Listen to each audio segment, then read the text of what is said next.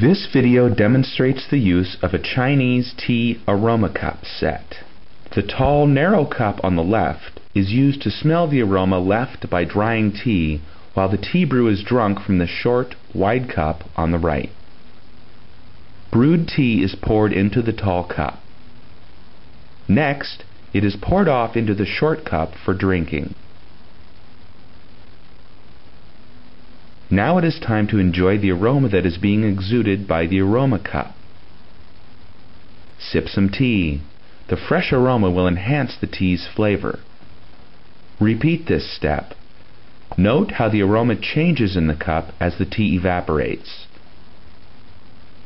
Slurping your tea aerates it and adds air to your mouth, bringing out nuances in the flavor.